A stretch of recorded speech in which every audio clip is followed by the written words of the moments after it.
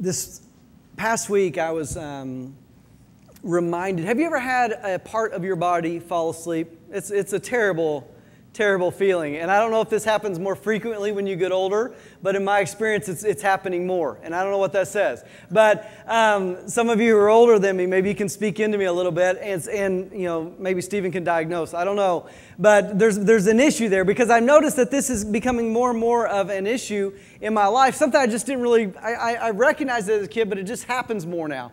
A few years ago, I actually scared myself in this because I was sleeping. I remember waking up one morning, and I literally thought I've been paralyzed. Like I thought like something had happened to my right arm where it couldn't, like I couldn't move it. So I woke up and I went to like turn off the alarm clock, and it was just like, I mean, it's just, you know, and I'm trying to sling my arm back and forth, and I'm like, what's wrong? You know, I can see it, but there's just no feeling there. And it took a while, you know, and finally I'm like, you know, hitting it. And at first I panicked because I thought, like something terrible wrong has happened. And then the more you wake up, you know, you're not in your best frame of mind when you first wake up. But the longer I was awake and the more feeling began to kind of come as the blood began to return, what I realized what had happened was I had slept on my arm and, you know, just completely cut it off. And so when I woke up, it was just this little thing on my pillow, and I had no feeling. It happened to me again a couple of nights later. Same thing. I panicked, like I was scared for a few moments, not quite as long. But now when it happens, like I just like, oh, I've you know, slept on my arm wrong. It's fallen asleep. You know, it's one thing for your arm, it's another thing for your leg. I don't know if you've ever had this happen, where you're sitting down and your leg has fallen asleep and you don't know it until you get up and try to walk, and then you fall face down on the ground. You're like, that's a terrible feeling, and you're always glad. I'm glad this didn't happen in public, right? I mean, because this would have been very foolish of me. But these type of things, you know, as I've been thinking about the mission of the church, and last week we talked about how you are a part of that. If you are a believer in Jesus Christ, Scripture says you are a part of the church, and that your role is vitally important. And there's not some, you know, this like difference in roles. Definitely there's are different in roles, but each role is important, and the part that you play is very important. And as we looked at that, we talked about this idea that to take a portion of the body and to separate it from the rest of the body, all of a sudden it inhibits that part of the body. The part of the body is no longer able to function. It looks the same. It sometimes acts the same. But it doesn't have the strength or the power like it once had. It's almost as though it's been cut off from the circulation from the blood. And in fact, what we read about in Scripture is that's why Jesus says it's so important for us to abide in Him and for Him to abide in us. That a grape, you know, a grape bush can no longer create grapes if it's been detached from the vine. And so we see this powerful principle getting laid out in Scripture, that as believers in Jesus Christ, we're to be attached to the Lord and Savior Jesus Christ, and as being attached to the Lord and Savior Jesus Christ, that we're attached to the church. And that it's only then do we truly operate in the way in which we're supposed to operate. And my fear is that we can become so used to being paralyzed in our faith that we don't even recognize it until we go to step out on it, and then it's just not there. You see, what often happens in church is that if we don't use our spiritual gifts and we attend service and we leave from service and we show up on Sunday morning, but really that's all our faith is about, when it comes down to a difficult situation, when we get the phone call, or when someone says we need to talk, or you know, the doctor's coming in the room, and all of a sudden our faith is needed. We've got to rely on our faith. And what can often happen is that as we step out on that which we have not used, we can stumble. And so how do we walk in a life of faith? And in fact, how can we ensure the victory in our life of faith? How can we ensure the victory within our church? How can we ensure the victory in the mission that God has presented for us? Now, if you haven't been with us for the last couple of weeks, I want to catch you up real quick and just talk about what that mission is. We looked at this quote, and we love this quote. I love this quote. I'm throwing that on you that you love it as well. But here's the quote. The church's mission is to glorify God by proclaiming the gospel to the lost and making Christ-like disciples who make Christ-like disciples. If that sounds vaguely familiar, it's taken from Matthew 28:19 through 20, which says this.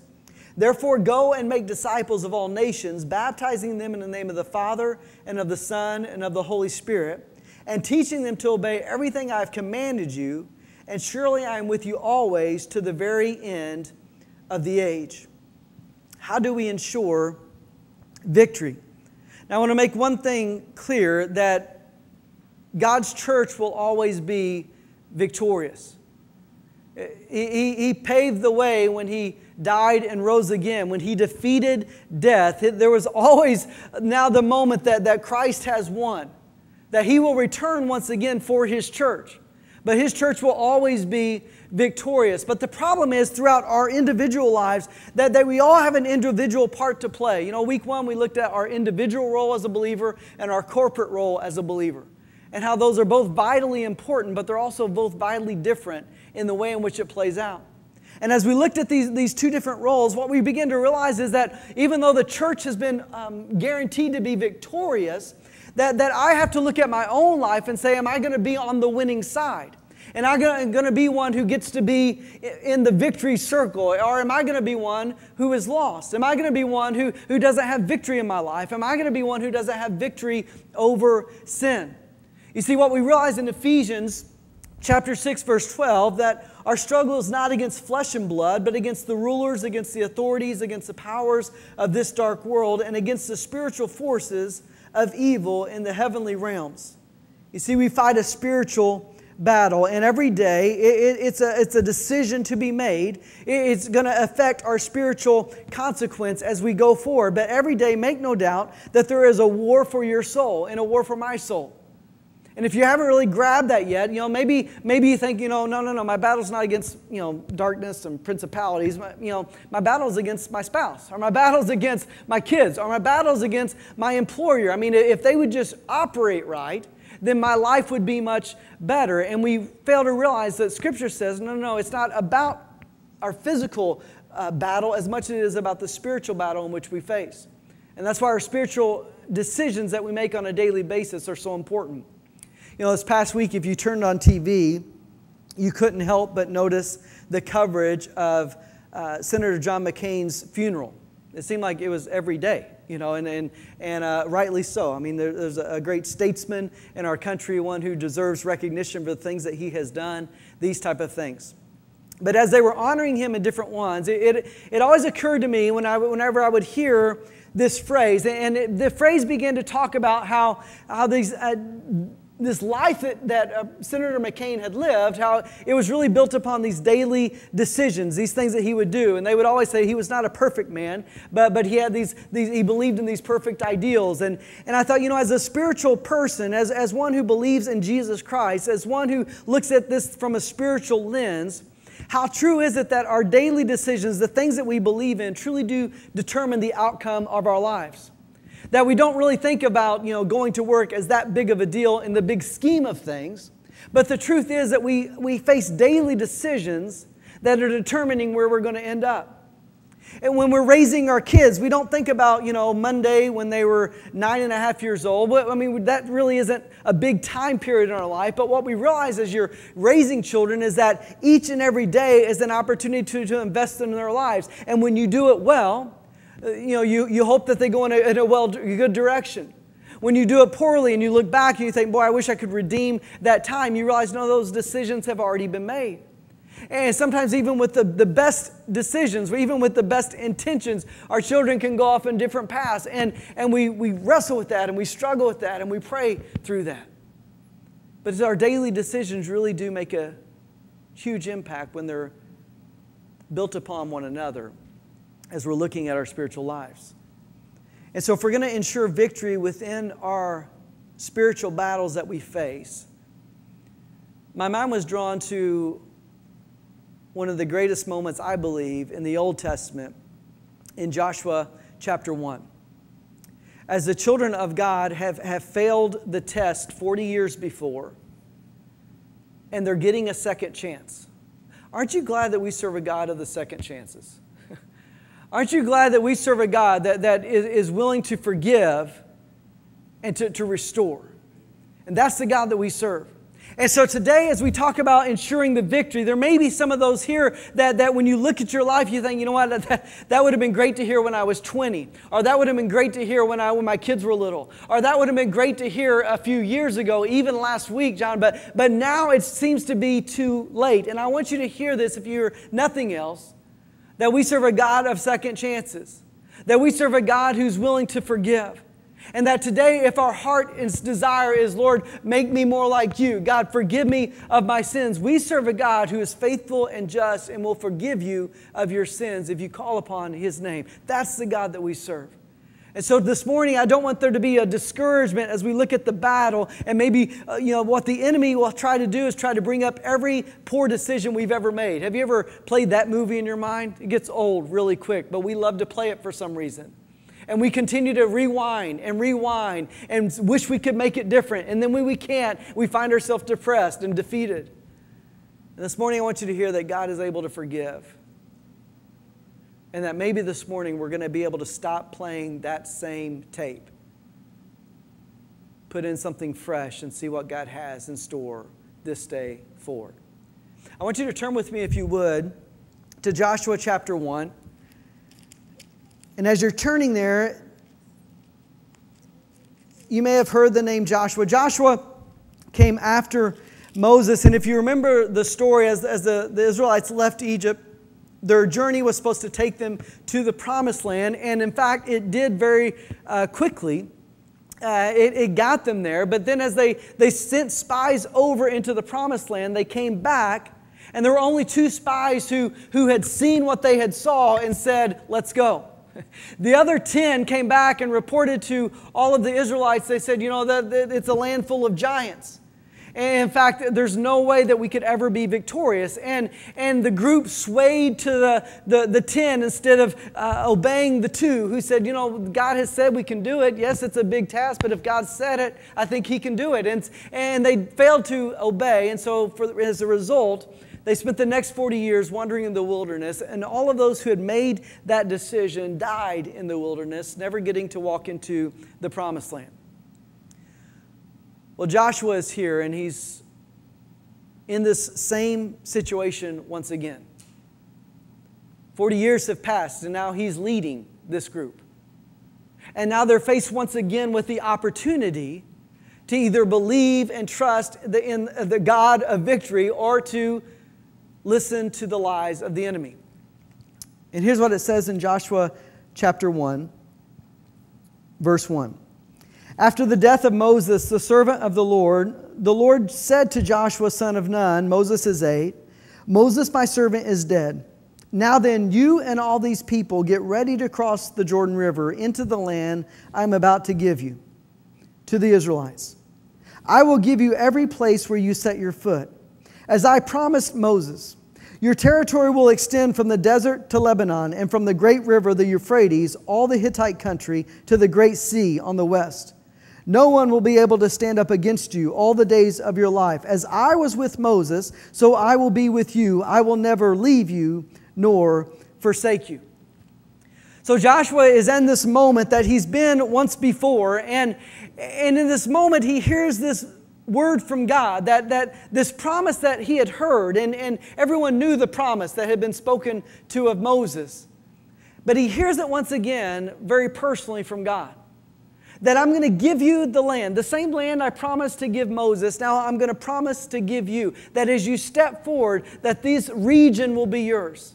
And that everywhere you step, it'll be yours.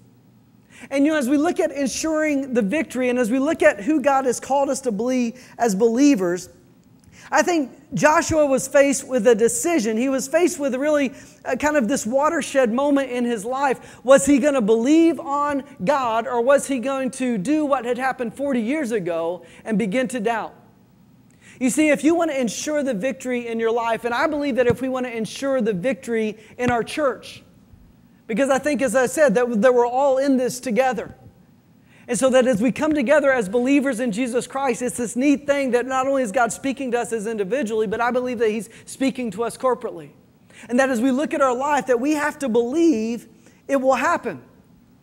That we have to believe that victory is possible.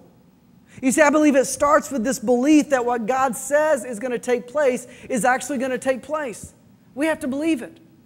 You know, oftentimes as I've grown up in ministry and as I've found myself in different roles, and some of the roles I've found myself in is in coaching other ministries, and it's kind of a fancy term, really just kind of talking about the church and just, you know, listening to the problems that specific churches go through. And as I've shared these things, what I've often noticed is that when we begin to talk about the great things that could take place in a particular church, in a particular area, that oftentimes there's a belief that, you know what, that sounds really good, but I don't think that could happen here. I don't think God could do it here. I mean, I know God can do everything, but you just don't know what it's like here. Or you just don't know what our finances are like here. Or you just don't know the history that we've had here. Or you just don't know the things that we've gone through as a church here. That there's this idea that even if it could be, I just don't think it's possible. I just don't believe that it could happen. And it's sad enough to see that as a church body. Well, sometimes even more heartbreaking is when I begin to talk about the saving grace of Jesus Christ. And I'll have someone sit across the table or sit across my desk from me and they'll say, you know what, I just don't know if God could do that in my life. I don't believe that victory is really possible. And we always have to start there. That we have to believe what God's Word says is true. We have to believe a word that says that He's not come to condemn the world, but to save the world. We have to believe a word that says that as we accept Christ and Jesus, that we are reborn, that we're born anew. That the old has passed away, behold, all things have come new.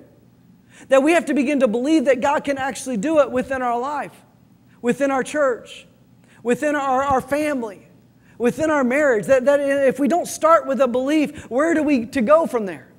But we begin to believe that God can. And it reminds me of the scripture in Hebrews 11:1. Now faith and that belief is confidence in what we hope for and assurance about what we do not see. That even though we don't see it yet, even though we haven't stepped across the river yet, that we believe that God's Word is going to be true. That even though we maybe just have prayed the prayer and we're getting up from this altar together, that when we leave the doors, we feel like, you know what, the life hasn't changed yet. I'm going to encounter the same people. I'm going to encounter the same situations. But faith says, but my God is going to be with me, and I believe He's going to lead me through. I believe He's going to help me to be victorious. I believe that He's going to make possible the things that were not possible when I was just doing it in my own strength. That's the God I claim to believe in. And so when we believe in something, it's not just because we can see it. Again, that's not faith. But faith is even in the absence of being able to see it immediately, we believe that it's going to take place. And church, that's what I believe about every church that I've ever pastored. That God can do great and mighty things in and through the people of God, not because the people are so special, or not because our budget is so well, or not because definitely you have such a great leader, which we all know is not the case, but because we serve a great God who is able. One who says, if it's going to happen, I'm going to make it happen.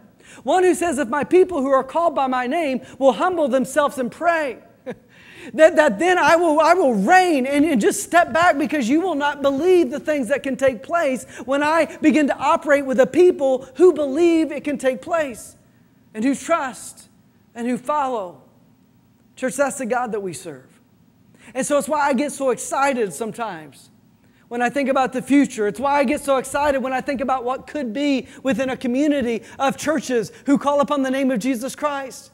It's why as I've been here for almost 3 years now, and I begin to meet different pastors, and I hear their heart for the community, and I hear their heart for the ministry that God has called them to, and I hear their heart for what God is doing, I just thank God, there's no telling what could happen if your church would just begin to believe and say, you know what, God is able, because that's the God that we serve. And even if we've messed up in the past, and even if we failed in the past, that we've been given a second opportunity, a second chance for God to do something great, not just in my life and in my family's life, but in this community, all in the name of Jesus Christ. Do you believe that it can take place? It's where it begins if we want to ensure the victory. Do you believe God can do it? Now, some of you may struggle. And if that's your struggle, I want to encourage your prayer to be that of the disciples. Lord, we believe, but help our unbelief. God, I want to believe. But Lord, my life just seems in complete disarray. Lord, I would love to believe, but it just seems like the enemy has came in and taken over control. And I just don't see how, God. I don't see how. Lord, I would love to think and to dream and imagine, but God, I feel like I've been beaten down and torn up and chewed out and spit out. And God, I just don't know if I can have the strength any longer to believe like I once believed. God, church, it's okay to be where you are. But don't believe that that's where God wants you to stay. But I'm so thankful we serve a God that meets us exactly where we are. We don't have to pretend. If that's where we are this morning, let's come before God and say, God, here's where I am. Lord, would you take me from here and move me to where you want to be? I believe that you can. I may not be able to see it. I may not be able to articulate it. God, I don't have a 10-year plan in my pipeline, but Lord, I just trust that you are able and that you are willing. So here I am. Use me. Do you believe that it can happen? I think secondly, as we read through Joshua chapter 1, verse 6, it says, the Lord said, be strong and courageous, because you will lead these people to inherit the land I swore to their ancestors to give them. You know, it's interesting to me that these would be the words of God to Joshua. And in fact, he wouldn't just repeat this phrase once. He would repeat it a number of times in the verses that follow. Be strong and courageous.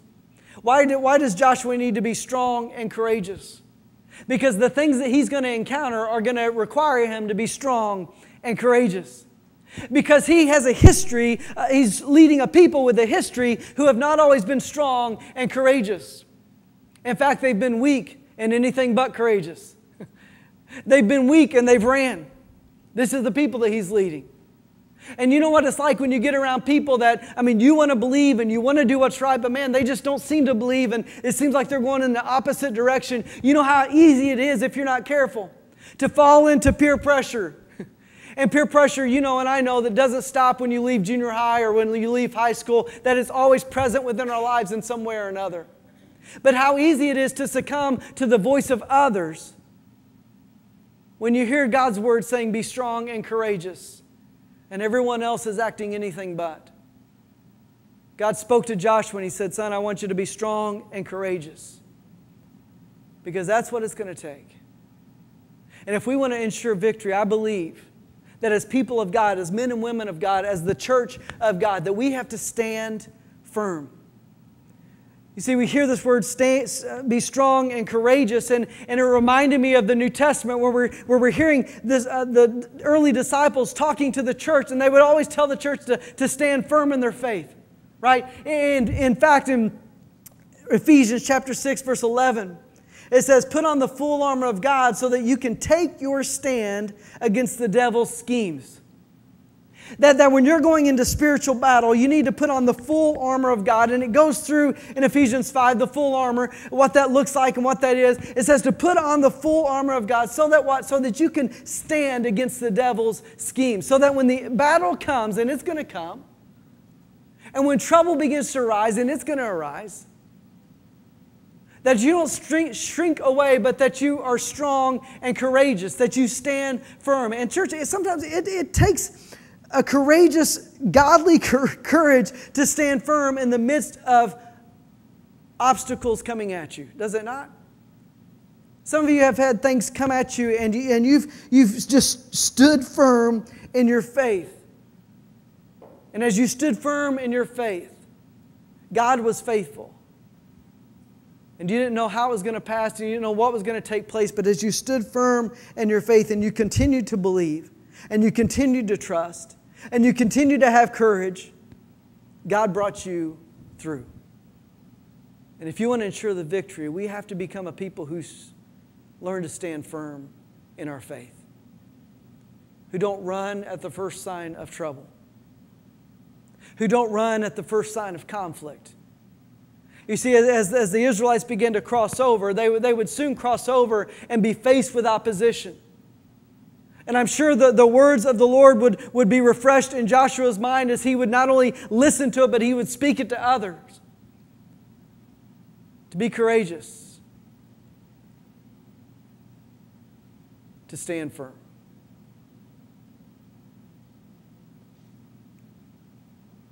I think so often we're tempted to just cut and run.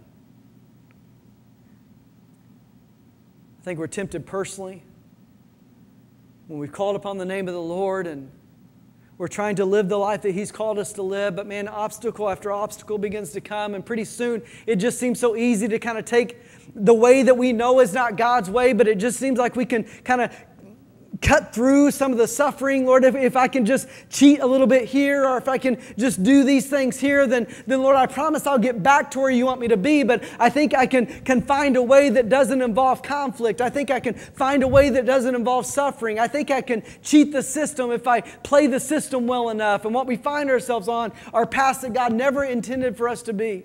And what seemed like it was just going to be a quick detour becomes a complete path that we find ourselves walking down. It's what sin always does. I think of the churches that I've talked to and that I've grown up in and I've counseled and that I've just witnessed, and that when we're faced with opposition even within the church and even with brothers and sisters in Christ, as we're sharpening one another, and imperfect people who serve a perfect God are coming together, that it's so easy for us to begin to try and take the easy way out. And instead of having that hard conversation with a brother or sister in Christ, we just stop coming for a while and hope that it will resolve itself. Or instead of walking in obedience to what God has called us to do as a belief in church, we just begin to kind of fall into the other assumptions that, you know what, I guess they're right. I guess this isn't meant for our church. I guess this isn't God's plan for our church. I guess it is just kind of, we just kind of come and go, and we don't really know each other, but we say hi to one another. And we fall into patterns. Or maybe, you know what, someone criticized me.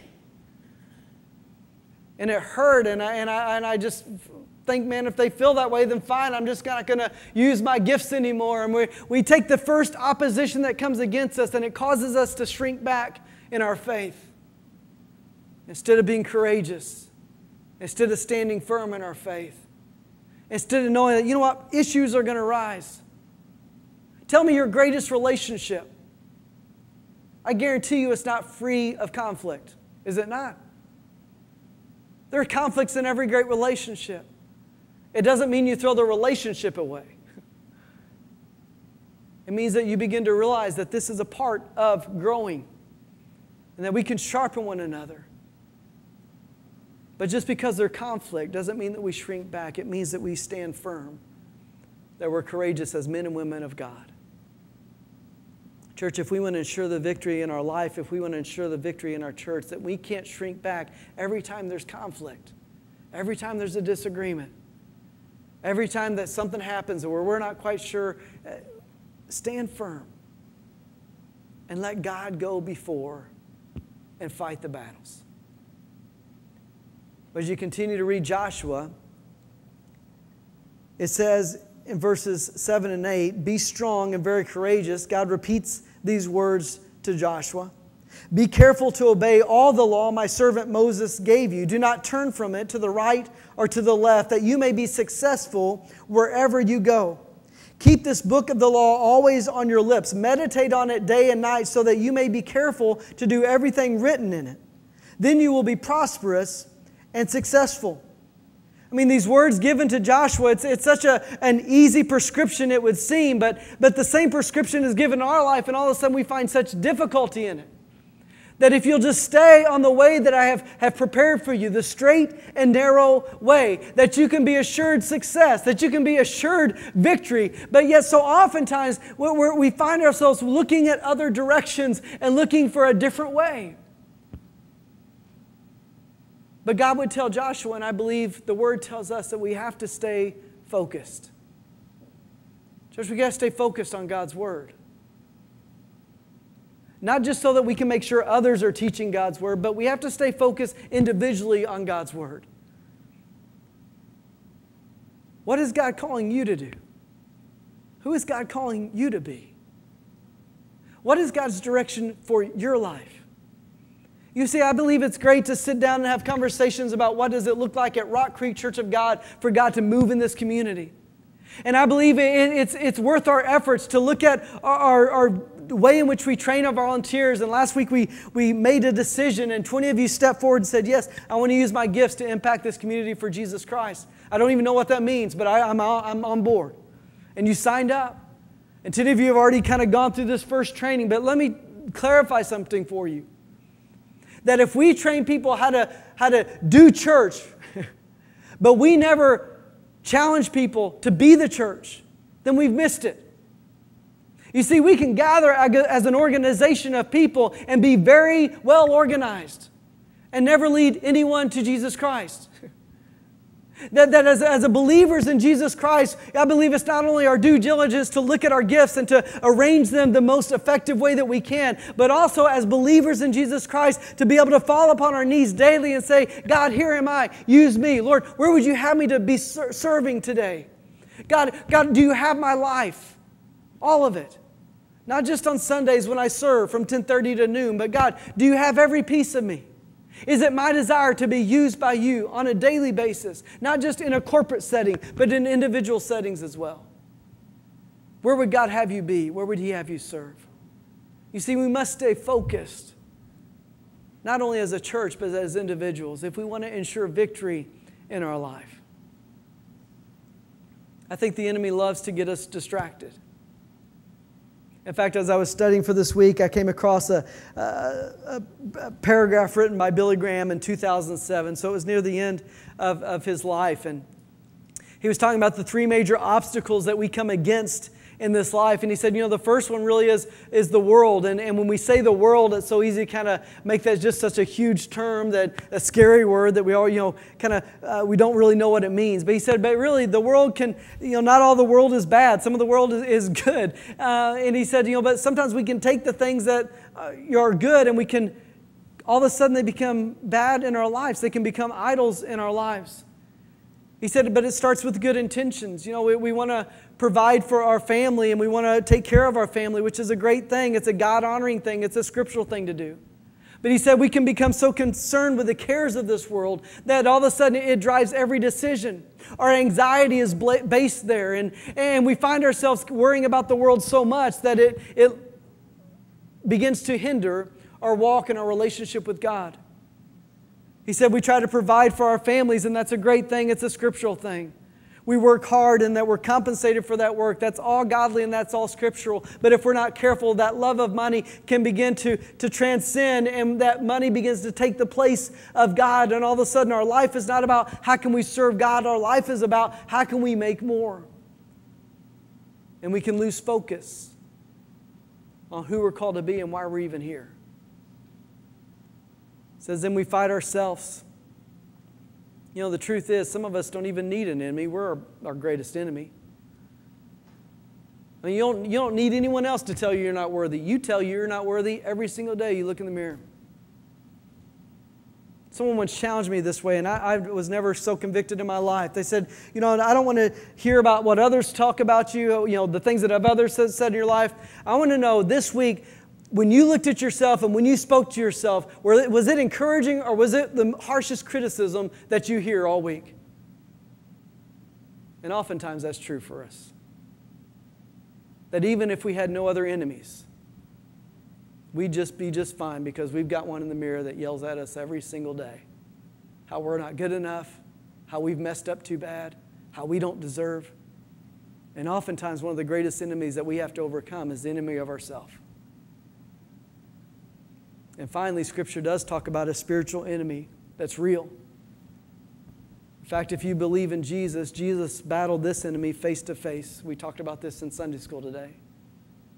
In the wilderness for 40 days as he fasted and prayed. It says that Satan came to him 3 separate times to try and tempt him, and it was a very real encounter. We serve an enemy.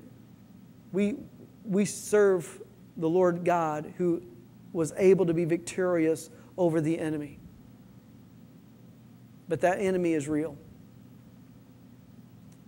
And as we look in our life, and as we look at the life that's ahead of us, as we look at the victory that I believe that God desires for each and every one of us, that it's God desires that no man would perish, but that all might have eternal life with Him, we have to ask ourselves, do we believe it's even possible? We have to ask ourselves, am I standing firm in the faith? And finally, am I staying focused on the mission? Or have I allowed distractions to take me so far off course? The mission isn't even a thought in my mind.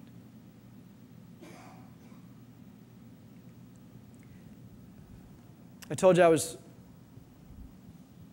reading from Tom Rainier. He has a book, and the title of the book is this. I love the title. I don't know why I forgot it earlier, because it's great. It's a great title. Autopsy of a Deceased Church.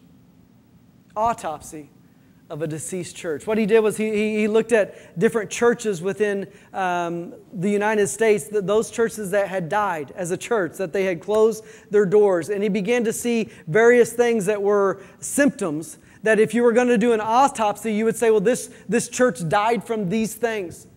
And the book kind of lays out the things that a church can typically die from. But one of the things he talks about is when a church stops praying together, or when our prayers are become reduced to just a list of names that we pray for, that we talk about, that we kind of update, how's everybody doing? It's not that we're not supposed to pray about those things. In fact, the Scripture says that if any of you is sick, that we should anoint the sick person with oil. To pray over those who are sick is a very powerful and effective thing to do. But it shouldn't be the only thing that we pray about. And it shouldn't be the only time we get together in prayer. And in fact, he says this. He says, when the early Jerusalem church members devoted themselves to prayer, they were doing a lot more than reading names off a list. They were fervent, intense, and passionate about prayer. Church, when the church of God in Jerusalem would gather together and pray, it was the most powerful setting that they had. Because they knew that the battle was real. And that if the battle is real, and that our battle's not against flesh and blood, but against the spirits, the darkness, the principalities of this world, then our greatest weapon in the battle, the greatest thing that could ensure victory in the battle, is that if we pray with a heart that knows where the victory comes from. It's that if we ask the Holy Spirit to fill us afresh and anew, and to go before us and to do that which only He can do, to change the hearts of men, so that when we pronounce the gospel message, that men or women are ready to receive it. You see, oftentimes we reduce this down to just programs in the church. And we think that if we get the programs in line and if we get the people in place, that all of a sudden people are going to come into the church and they're going to have a saving relationship with Jesus Christ. Church, it's not a program that saves anybody, but it's the power and the Spirit of Almighty God who saves you and who saves me and who's still saving men and women today. But don't make a mistake that by running a well-efficient program, then all of a sudden we can do the work of the church. Church, we serve God by programs, and programs are great. I love programs. But it's only through the power of the Holy Spirit that true life change takes place. And so as we're doing the programs, and as we're ministering to others, and as we're welcoming people when they come in, and as we're serving children on Wednesday night, and as we're doing ministry on the softball field to men and women of God, that as we're doing these things, that if we haven't been praying about God to move, then oftentimes I feel like we're doing them without the power that is present and available. It's why prayer is so important in the church. It's why if you want to ensure victory, that I believe that it starts with just calling upon the name of God in your life. Asking Him to move. And letting prayer not just be something that you say before you eat the meal. And that we pat ourselves on the back because we do it in public even. But letting prayer be something that we come before God on a daily basis and we say, God, unless you move in my life, unless you move in my family, I won't have the power to overcome the enemy. I won't have the power to be victorious in my marriage. I won't have the power to do what it is that you're calling me to do. God, would you move in my life? Would you move in our church?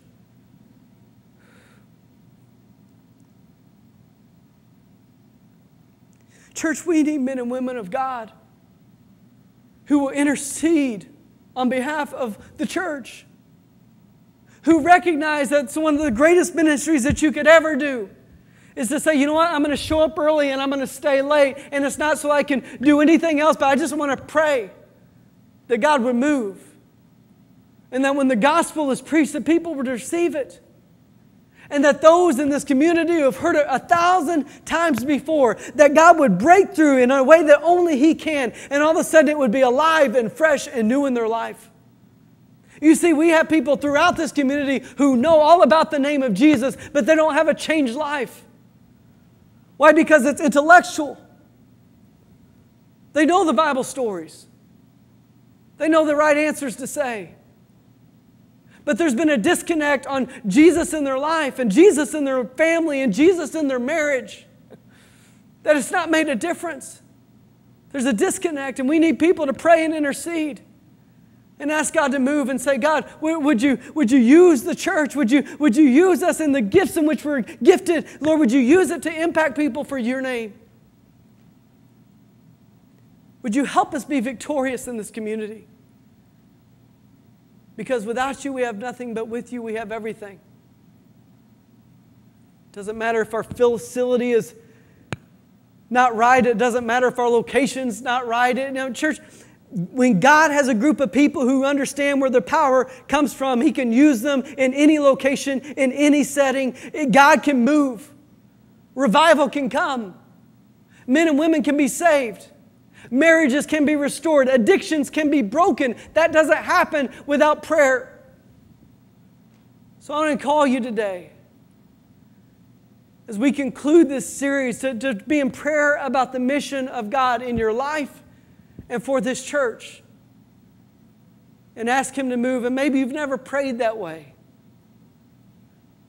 Don't make it more difficult than it is.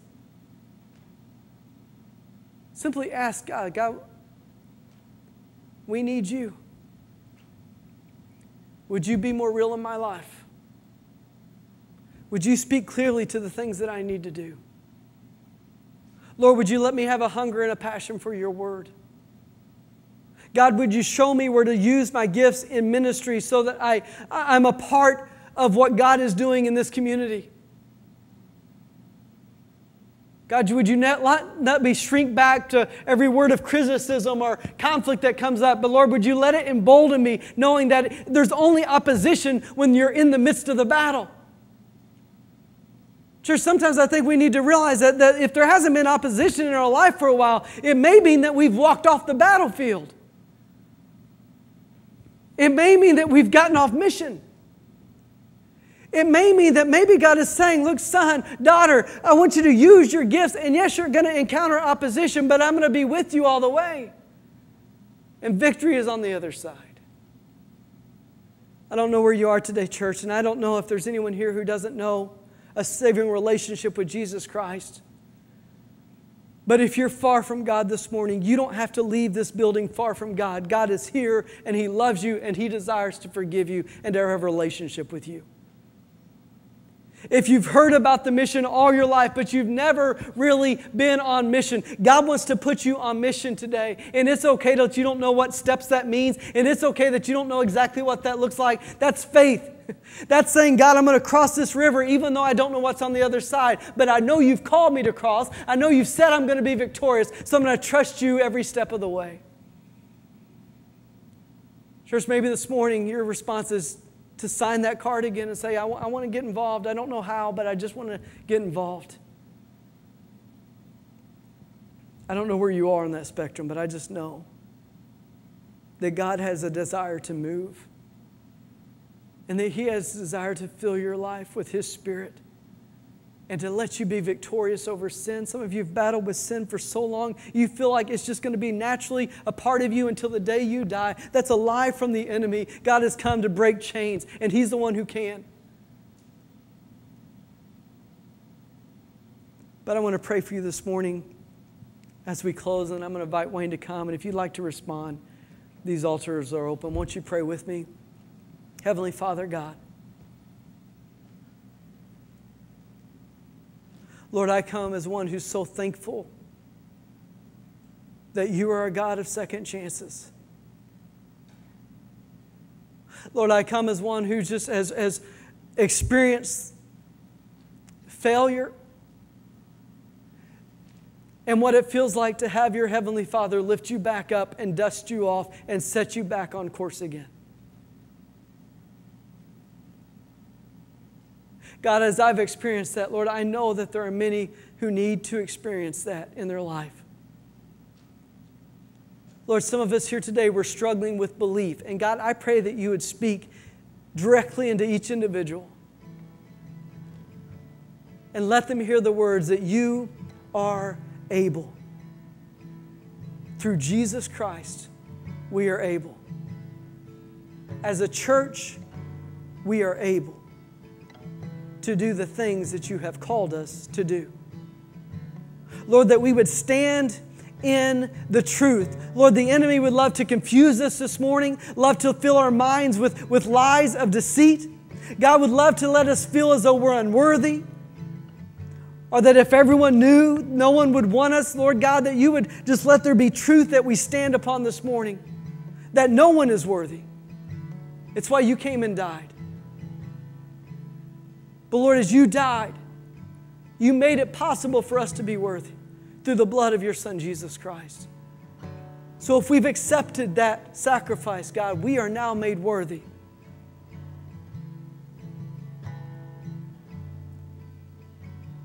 Lord, and let us stay focused this morning.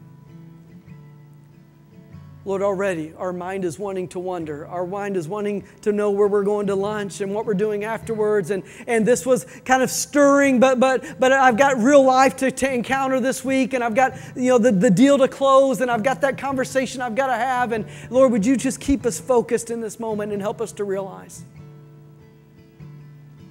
that we could accomplish everything in this world, but if we fail in a relationship with you, we've lost everything. God, that you desire a personal relationship with us. And that as believers in Jesus Christ, that puts us on mission. Lord, and as we put you first in our life, everything else will be added. But God, we have to start with you first. Lord, you've gifted each person accordingly. I pray that you would show them more and more how to use those gifts. Lord, speak to us this morning. We'll give you the praise in Jesus' name. Amen. Church, won't you stand this morning as we sing? These altars are open. If you'd like to pray, let's ask God to do something great as we are on mission for Him.